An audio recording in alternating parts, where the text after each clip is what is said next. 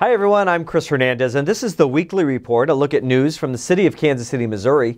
Recently, the KCMO City Council approved a resolution directing the city to reject all future investment in fossil fuel companies. Also, within 5 years, the city will divest all current fossil fuel assets from the KCMO employees' retirement system and the firefighters' pension system. 4th District at Large Councilwoman Catherine Shields and Mayor Sly James co-introduced this resolution. The City Council's endorsement of divestment sends a strong message that they understand the seriousness of the climate crisis, and it reinforces the city's continued commitment to sustainability. Although the weather so far this winter has been more delightful than frightful, it's important to be prepared for snow and extreme cold.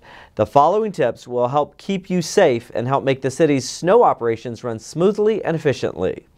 Avoid parking on city streets when it snows, but if you must, please use the north or west side of the street so snow removal crews can do their job.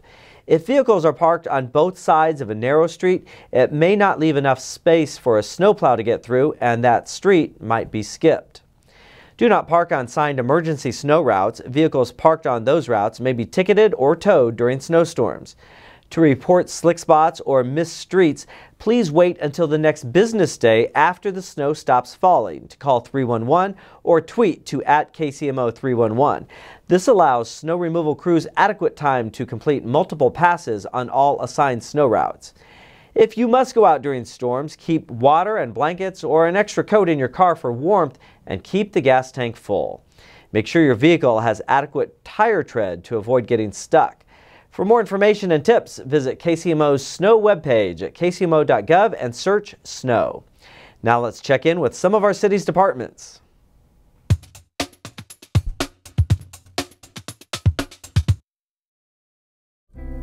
Hi, I'm Janet O'Hagan with Kansas City Convention and Entertainment Facilities, here to give you a glimpse of some of the upcoming events taking place for your family at city facilities during this winter season.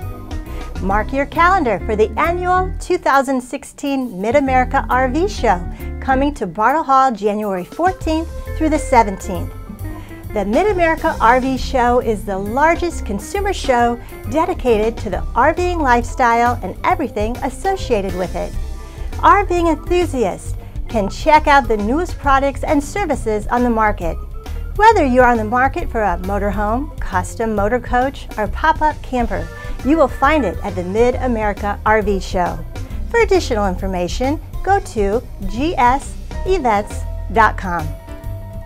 Your outdoor adventure continues with 4 days of boating and outdoor fun at the Kansas City Boat and Sports Show from January 21st through January 24th. Whether you're an avid outdoorsman or just looking for a way to escape winter for the day, this is your show.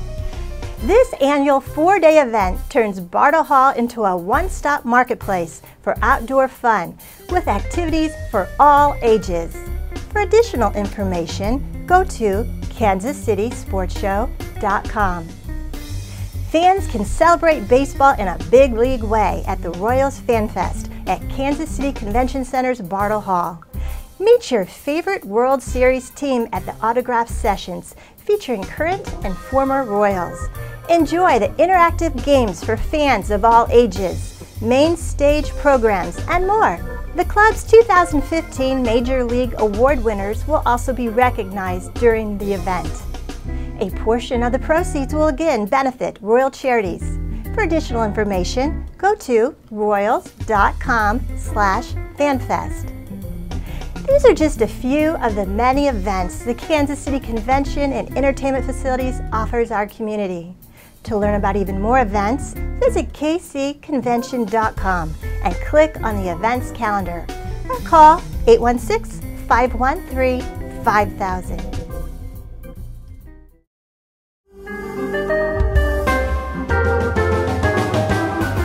During this time of the holidays and the flu season, we want to talk about the importance of hand washing.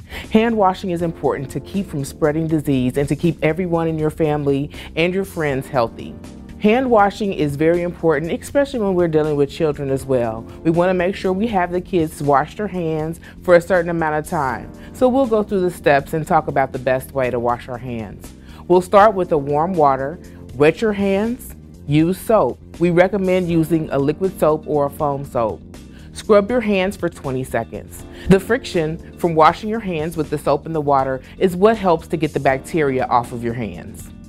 Remember to wash around the tops of your hands, in between your fingers, as well as under your fingernails. It's sometimes fun to have the children say their ABCs or sing a song, something like Twinkle Twinkle Little Star, to remind them to wash for at least 20 seconds. After that, you want to rinse your hands for at least 10 seconds. Get a towel, preferably a paper towel or something that's disposable. Dry your hands and then turn off the water. Hand sanitizer is not the most effective way of killing germs on your hand. Hand washing is always the best. If you're unable to get to a sink with soap and water, you can use hand sanitizer. So always remember, wash your hands to keep from spreading illness. For additional information on city services, search our website, kcmo.gov. Search FYI KC. Polar bears are great ambassadors for zoos to tell the story of what's happening with the polar ice, and Nikita has been our great ambassador here at the Kansas City Zoo for a number of years. He joined us as a kind of a tiny little guy, we thought at that time, 600 pounds, and he's up over 1,200 pounds now. And unfortunately though, Nikita does have to leave us, and we have to send him to another zoo in North Carolina, where we're going to pair him up with a younger female in hopes that he can pass along his genes and create some little cubs that will help populate other zoos in North America and create more little ambassadors. Nikita was assigned to the Kansas City Zoo after we opened Polar Bear Passage. That's sort of how it works in the zoo world, that there's assignments and transfers, and it happens all the time with a number of animals. Now we're at a point that we brought in a female, Berlin, a few years ago. She had kind of a long story, long history, and had been with a male, never produced cubs. She was at the Duluth, Minnesota Zoo, and they had some flooding that happened. She was able to swim out. The SSP took a look at that kind of North American zoo population and saw Nikita was here without a female. So we paired them up, and she did come into her heat cycles, all the breeding seasons that she was here, and it just wasn't meant to be. So then, what do we do with Nikita? He's a young bear. He is a potential breeder, and again, SSP looked around the country and said, you know, we've got this 14-year-old bear, female, young female. She hasn't had cubs, but she is in the prime of her breeding age. And the best thing for polar bears in North America, in the zoos, is to move Nikita to North Carolina to pair up with her. Get a lot of questions, well, why didn't you just bring the female to Kansas City? Pragmatically, scientifically, transferring the females, it's best if she can remain settled in and not disturb her. So Nikita's going to be here at the zoo through the New Year's weekend, and we're arranging to transport him to North Carolina during probably that first full week in January.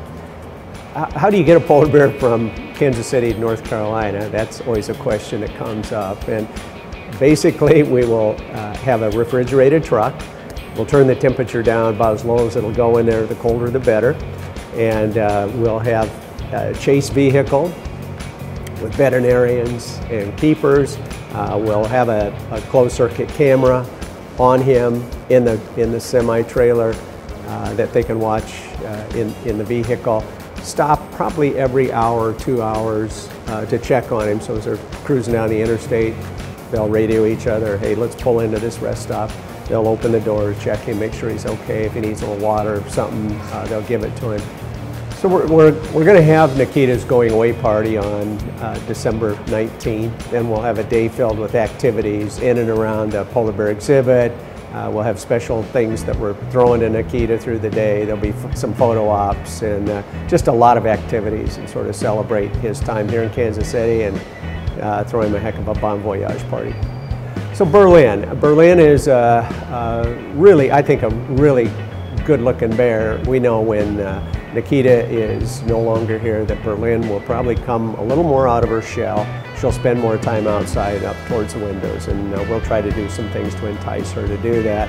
She does enjoy swimming, and a lot of people think she never goes in the pool. Well, the bear that she lived with in Duluth, the male, every time she would get in the water, he would chase her out. So she has always been a little leery of Nikita when she's in the water and he gets in the pool. I think she remembers those days that she got chased out of the pool. We built the Polar Bear Passage with the intent of using polar bears to teach. They're fun to watch, but also to teach about what's happening on our delicate planet. Our intent is to always have bears.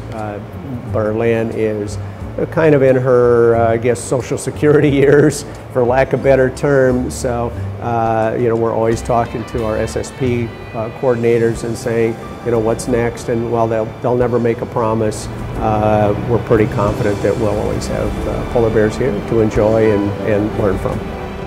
It's always a new adventure at the Kansas City Zoo.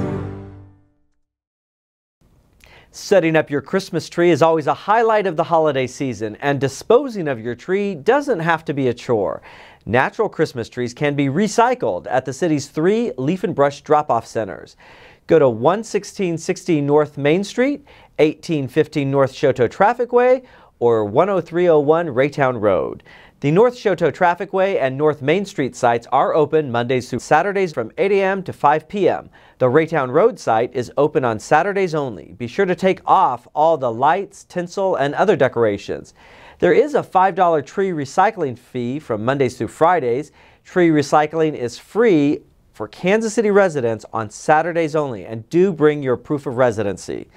If you have Christmas lights that no longer work, you can recycle them at locations throughout the city, including Walmart. For a complete list of locations which will accept lights, visit southeasternenterprises.org.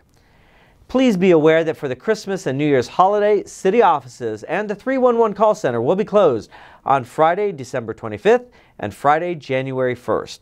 Curbside trash and recycling collection will be delayed 1 day for residents whose normal trash pickup day is on that Friday.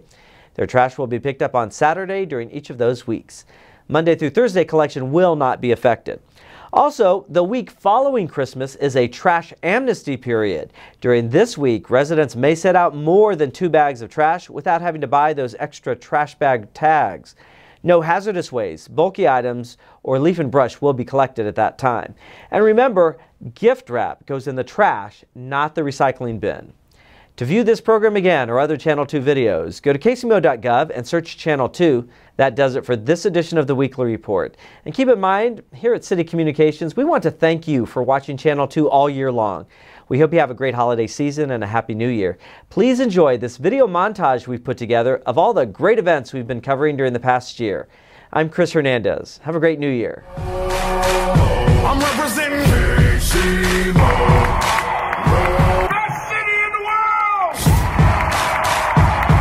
Yeah, stump, stump, clap, clap, stump, stump, clap.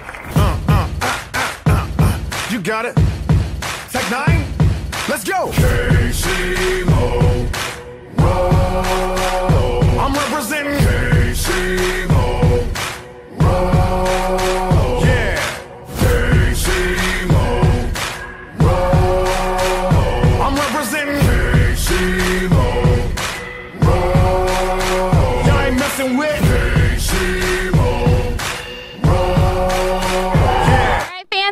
here by Gate B right now, and you might see our new street sweeper that we have co-branded with the Royals, and we're pretty excited about it.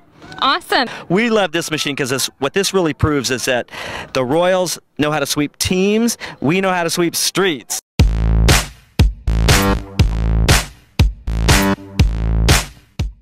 Kansas City does have an amazing amount of talent here, and letting the nation know that we are a tech force to be reckoned with. I want to take a moment and ask you, if you would please, just look around and take it all in. All right? I mean, seriously. Look at this. We got cranes and stuff in the air down here. Okay? That's something special is happening in this city tonight.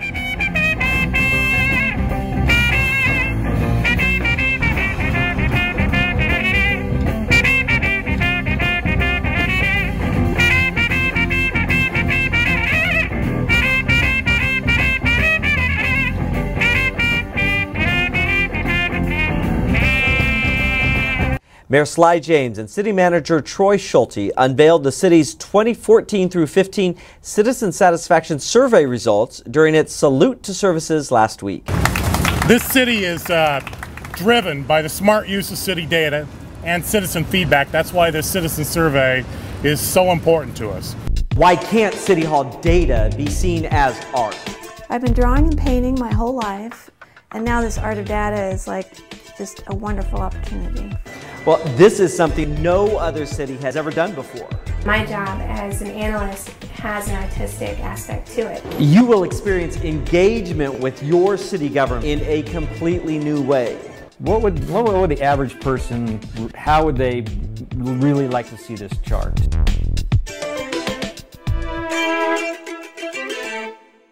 And I'm thrilled today to tell you and to be here to announce Kansas City's own Major League Baseball Urban Youth Academy at Parade Park.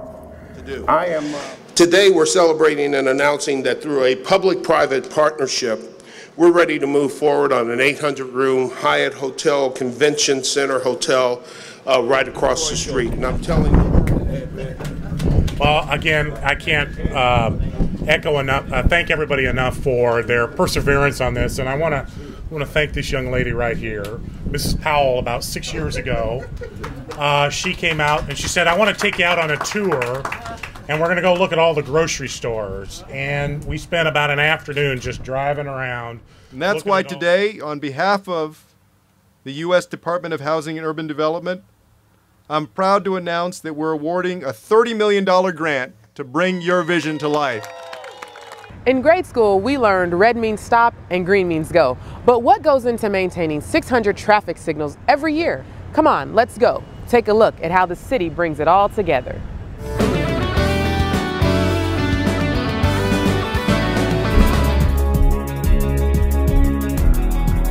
Hey, I want to let you know something. Kansas City, Missouri employees are up to the challenge, and we're going to kick some corporate butt.